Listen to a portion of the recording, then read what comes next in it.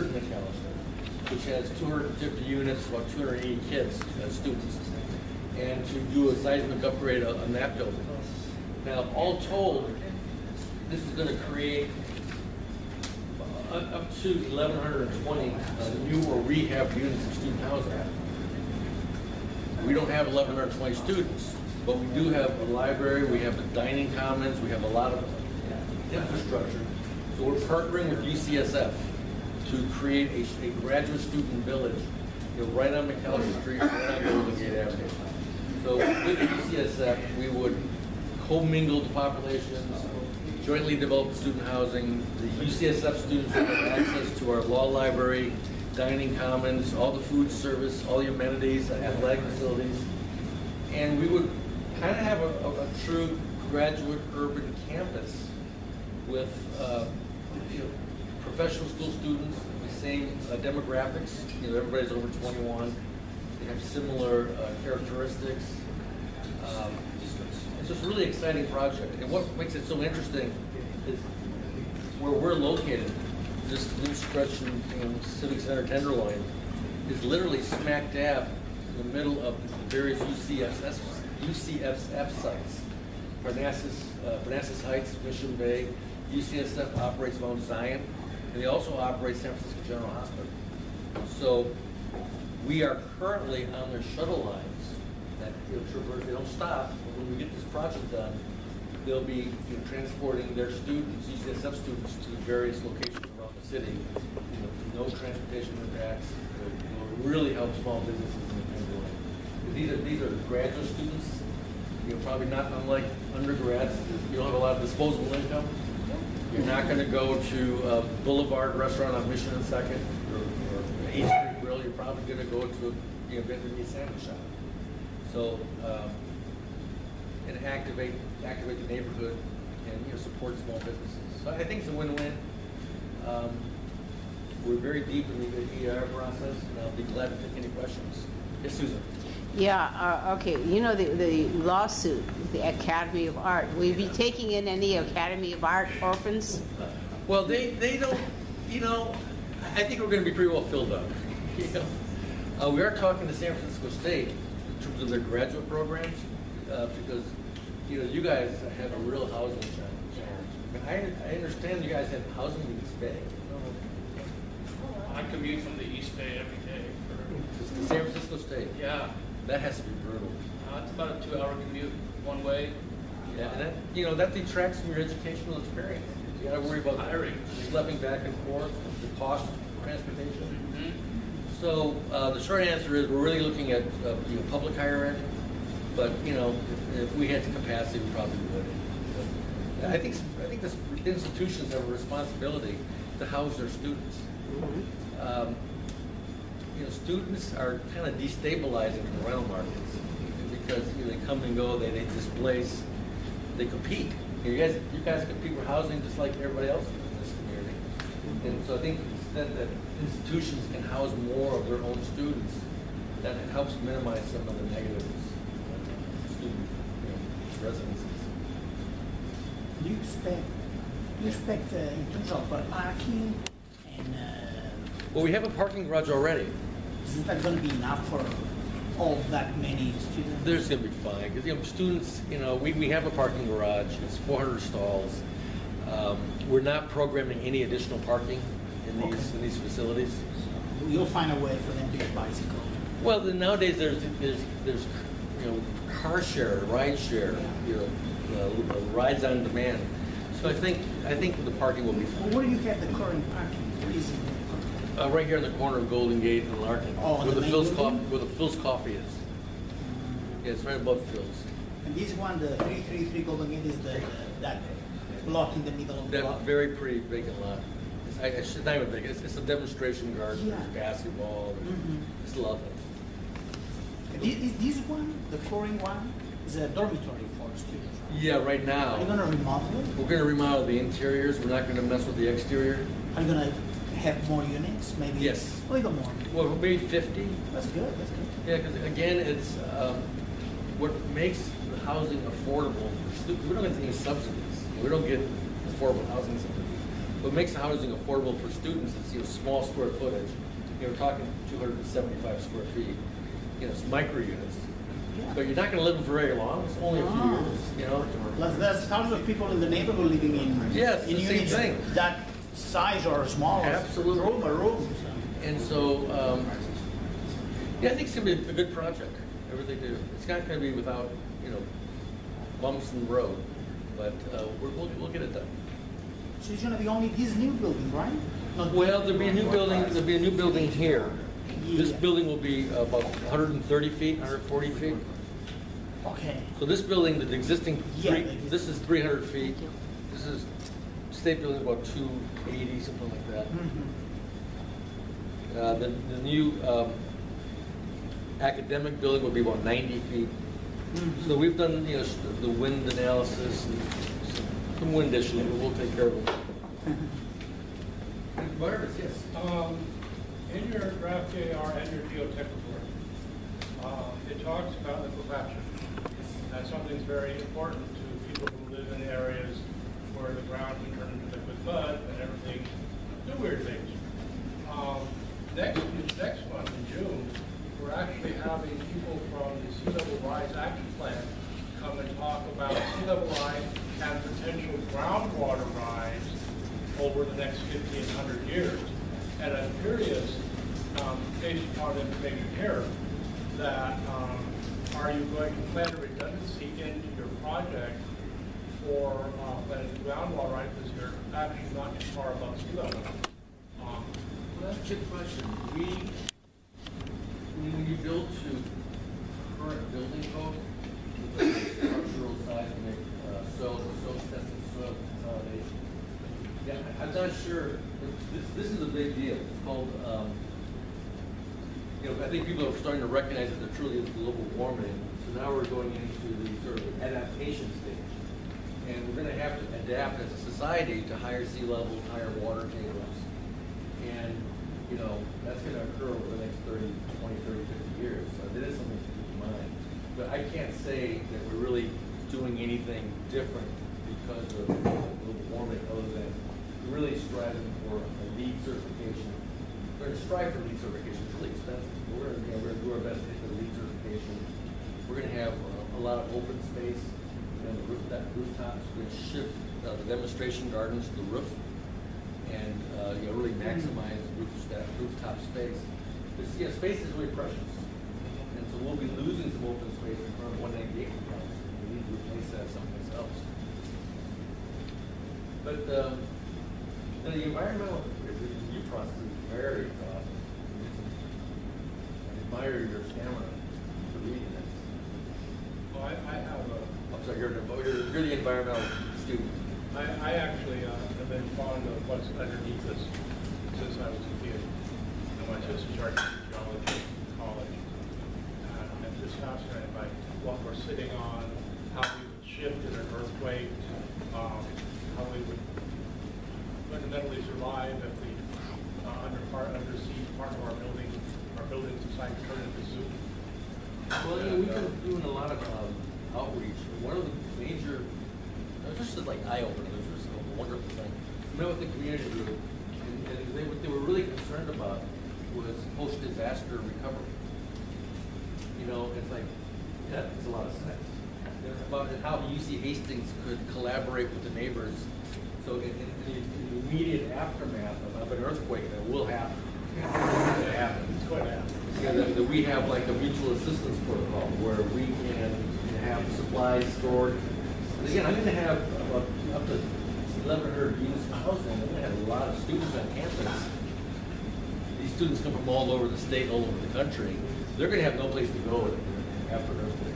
So we just got to figure out ways to sort of mutually help each other out and ride it out. So that's going to be purchase supplies.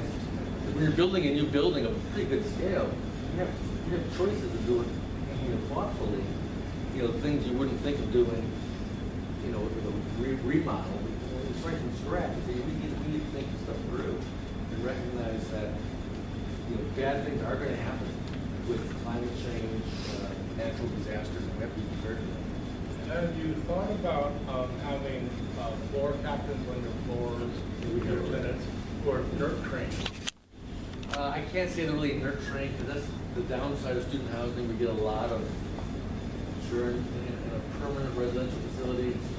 You have much more stability in terms of your floor wardens, but we do have floor wardens. Okay. The other thing is, on your 100 McAllister, the Methodist Church is sitting there Vacant. vacant.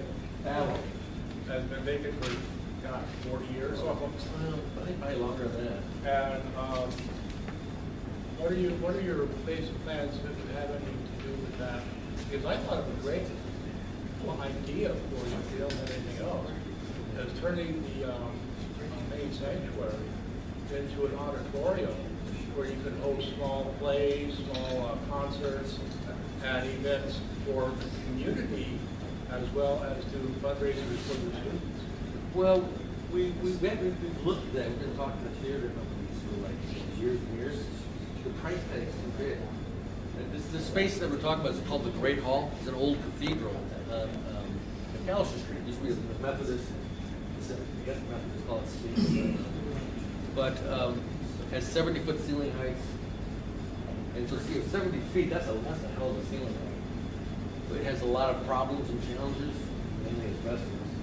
So I think probably what we're going to end up doing if we pull this off is basically have mezzanines and have 3 or 4 levels. We have 20-foot ceiling heights, and do that same type of community space, meeting room, conference center. So it's a pretty unique space, but it really is required a pretty major renovation. Well, guys, any other questions? Just one question. Yeah. What is the increase in terms of the employees that you expect to have with all of this new development? So now you may have how many employees you have coming to this campus right now, 400, 500? Well, excluding faculty, we put the faculty off the table. I would say about 175 roughly. And I think in terms of employment opportunities, we are going to be looking at additional service workers. We have custodial, we have building engineers, and I would like to, I'm working with Code Tenderloin and Market for the Masses to see whether I can get authority from my board to work on employment preferences. Because again, just think this through. Why wouldn't Hastings want to hire locally? Because in an earthquake, someone who's living way out there is not going to be able to get to the city. So it's a problem that the police department has and all these other people have. Yeah. I think we need to sort of think that through, how we can benefit the neighborhood at the same time as benefiting ourselves. Those are the best relationships where both people win. Okay, so Gerald. So I noticed you named a couple of organizations that I'm not a part of, and to be able to get one of those jobs, how are you going to reach other people that aren't the radicals, that are part of like the masses and stuff like that, that are actually living in this area, living in SROs? We're going to have to do that. Our workers, our service employees are represented by various unions. So AFSCME is one, station engineers is another. So we're going to have to do some sort of protocol with the hiring halls. Okay. Because, that's...